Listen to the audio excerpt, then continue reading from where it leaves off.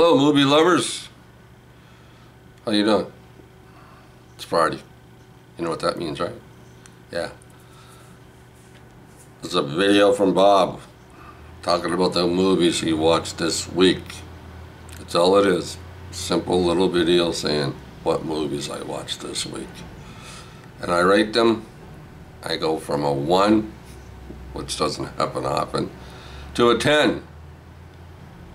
A 10 is very hard to get for me. I've only given out 110, and that was the movie a few years ago, Lincoln, if everybody remembers that.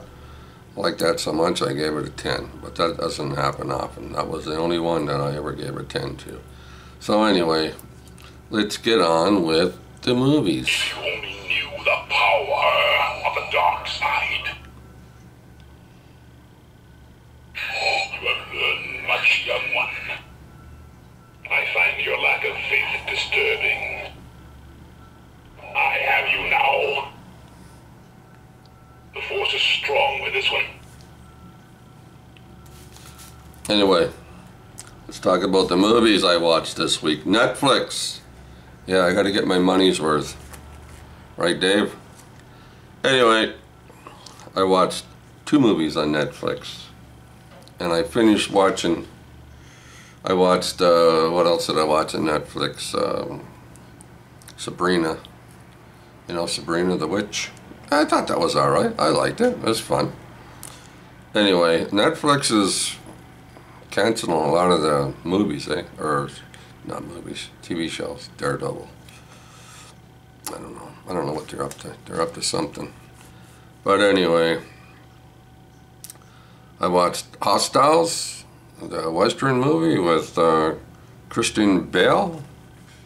Story starts off with the idea behind the movie is he has to take the chief back to his home, I think, which is in Montana, right? So it's a story about him taking the chief, his son's wife and kid and sister back home. So he picks a few men, you know, to go along with him, and off they go. It's a very interesting story about from how he, you know, gets from where he's at to take the chief back home. A lot of things happen. People got killed. So, you know, it's I liked it. I thought it was a very good movie. It was worth a watch, and if you haven't seen Hostiles, and if you like Westerns, watch Hostiles. I give it a 7 out of 10. That's fine. It's all right. Nothing wrong with it. And the other movie I watched on Netflix was Christmas Chronicles with Kurt Russell. You know, and these 2 kids, brother and sister, and their mother's off working on Christmas Eve. She gets a phone call, so she goes off to work, which is, I don't know, kind of hard to believe, but I guess it happens. So off she goes, and now these 2 guys get a bright idea to film Santa Claus, you know, when he comes down the chimney and, you know, puts the toys under the tree and stuff like that, right? So anyway, it leads to that, and then, you know, they're outside, and they jump in the sleigh with Santa Claus, and off they go. All kinds of fun ensues. Anyway, you know what I'm trying to say. Anyway, it's a real good part, a couple of parts in this movie where Kurt Russell's doing Elvis. He's in jail. There's a whole band in jail, and they're doing Elvis songs. But anyway, it's hilarious. It's a good, fun movie. If you haven't seen Christmas Chronicles on Netflix yet, it's worth a watch. It's a good little, fun little Christmas movie. I liked it. I thought it was okay. Nothing wrong with it. So it gets a 7 out of 10. That's pretty good. And let me see what else movies that I watch. Anyway, let's throw that over there. I watched from this set, which I bought for, how much did I pay for this? I think I paid $10 for this a few years ago. A lot of more money on Amazon now. I don't know why movies cost so much money on Amazon. I don't get it. It's, you know, crazy. I was looking for a new Christmas story. You know, Ralphie, Shoot Your Eye Out. Well, anyway, I can't find mine. I borrowed one from my daughter. I can't find my Christmas Story movie. Anyway, I looked to see how much a new one would cost me, and I think it's around 50 bucks on Amazon. That's crazy. That's a the one I had was a two CDs, right, or DVDs, 2 DVD set, right? And I didn't pay $50 for it when it came out about 8, 9, 10 years ago. I don't know what it was, but anyway, I can't find it, so I borrowed it off my daughter. Anyway, let's get back to what I watched. This movie, All Mine to Give. I've seen this movie a few times over the years. I watched it this week. Story about man and woman coming from Scotland, ends up here in, I mean not here, but I guess in America. And the story about them and building a log cabin and having 6 kids. So, and then the dad gets sick and dies, and the mom gets sick and dies, and the 6 kids are on their own. Boy, oh boy, oh boy. If you talk about getting the clinics out, we gotta set up the box right in front of you on the table, because this one's a tearjerker. You'll cry. I guarantee you'll cry. You may not bawl like a baby like I usually do, but I don't know how many times I watch this. The movies never fail. I'm always freaking bawling all the time. But anyway, if you haven't seen All Mine to Give, 1957, Karen Mitchell and Glynis Johns, the mom and dad, and the 6 kids. It's a very good movie. I give it a very good 8 out of 10. So try and find All Mine to Give. You'll like it. The other one I watched was Carol. I think this takes place in the 50s, I think. Anyway, this is from 2015. Stars Cate Blanchett and Rooney Mara. She's a little bit older than this girl. They meet, they hook up. They go on a trip together, It's about females, girls. And this one had a little, baby, about 4 years old, and their husband and her is fighting over the child. And then she falls in love with this one, and she falls in love with her. Anyway, it's a very good movie. I liked it for what it was. It's a girl movie. Let's be truthful. I don't know how many guys would watch this movie. I watch all kinds of movies. But I liked it. I thought it was good. And it's Carol. I give it a 7.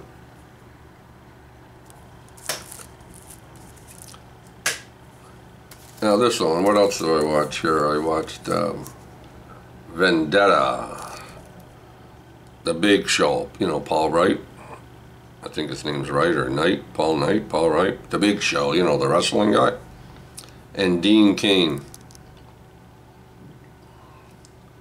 This one, I don't know, this one's hard to believe. Anything that happens in this movie, very hard to believe. Dean Cain's wife gets killed. So Dean Cain kills Big Show's brother, and Dean Cain ends up in the same jail as the Big Show.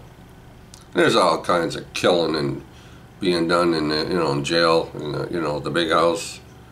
And I don't know, it's kind of hard to believe.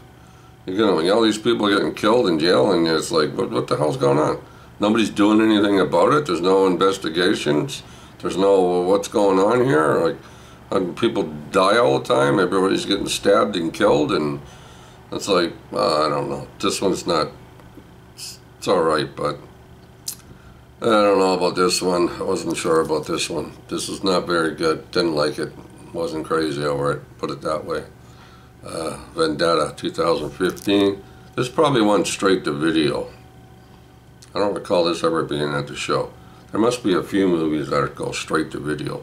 This is probably one of them. If anybody can remember this playing at the show, please let me know. This one gets a 6. It's alright, but you don't have to watch this one. You don't have to seek it out or anything like that. If you come across it and you're bored and you got nothing to do, you can watch Vendetta. This one I watched, I think I watched this last night, this one. P2, I had it in my binder, and you know, one of my binders, and I was looking through the binder and I'm going, oh, what's this? Did I remember ever seeing this? I'm thinking, I don't think I saw this. So I gave it a look-see last night. And you know what? To my surprise, it's a Christmas movie. Takes place December the 24th. Yeah, Christmas Eve. Christmas trees, decorations, the whole 9 yards. I'm thinking, oh. Anyway, there's this girl working overtime in this 55-floor building or whatever, right? So she's in the office. Christmas Eve. I can see people working late Christmas Eve, but I don't know.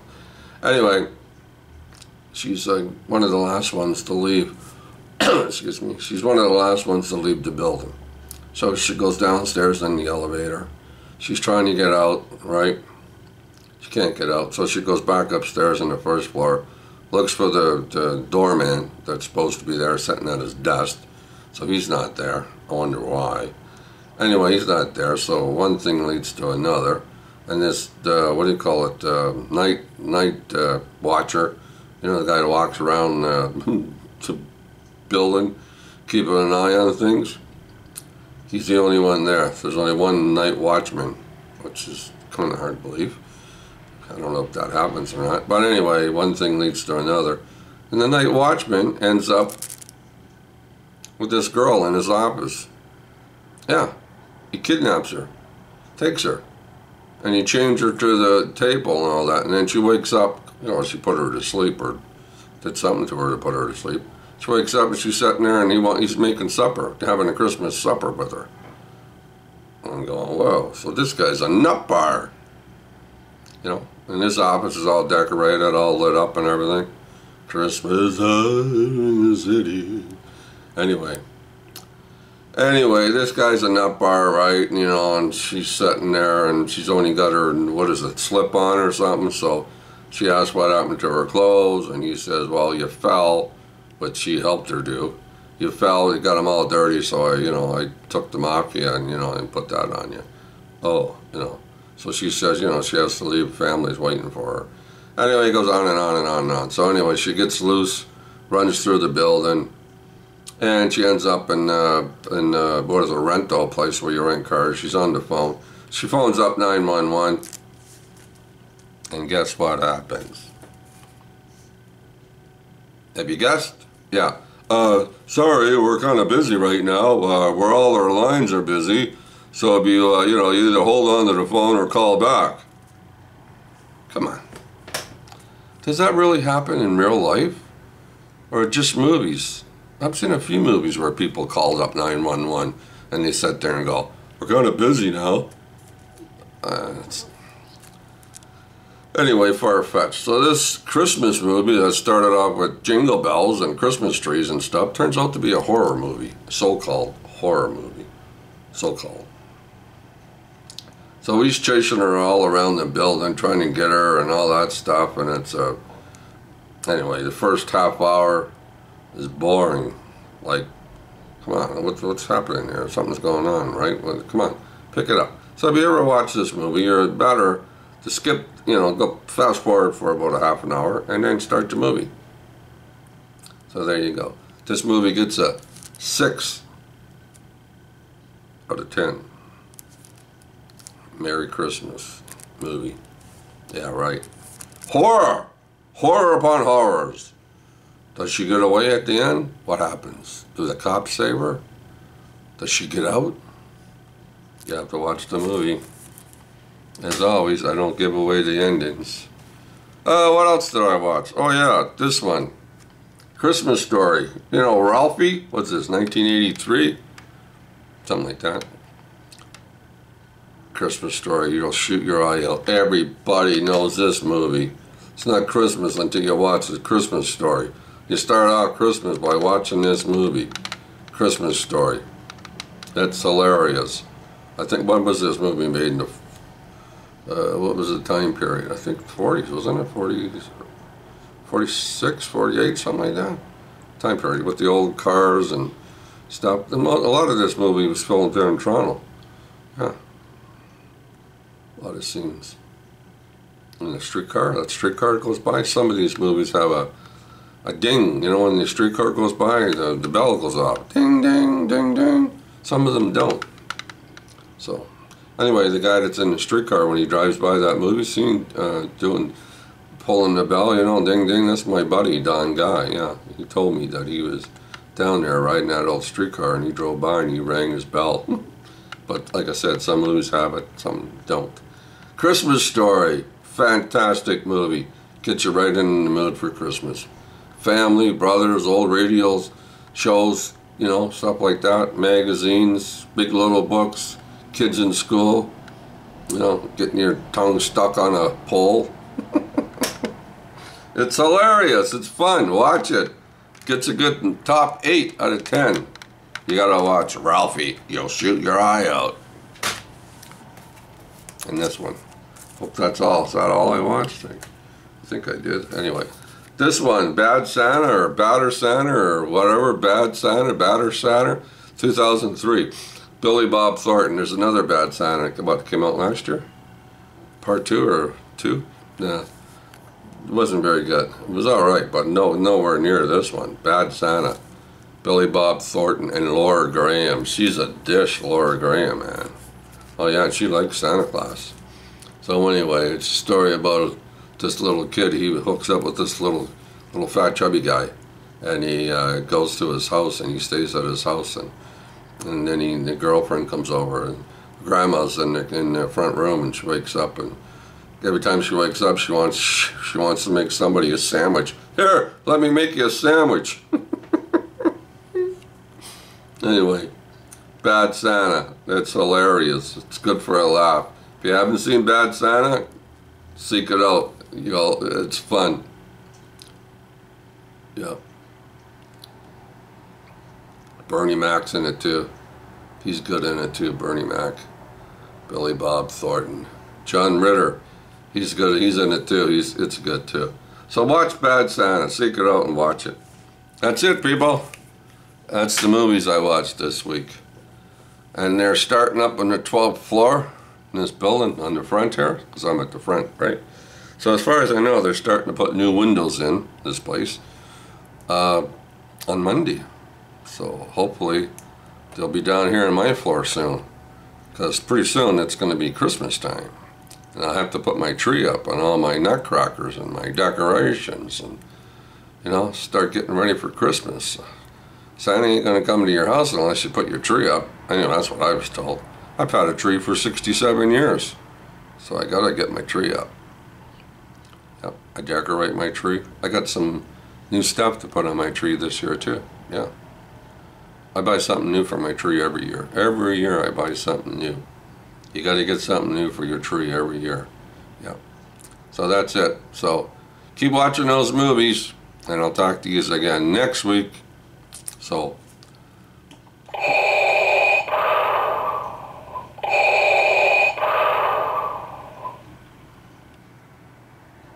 later, people.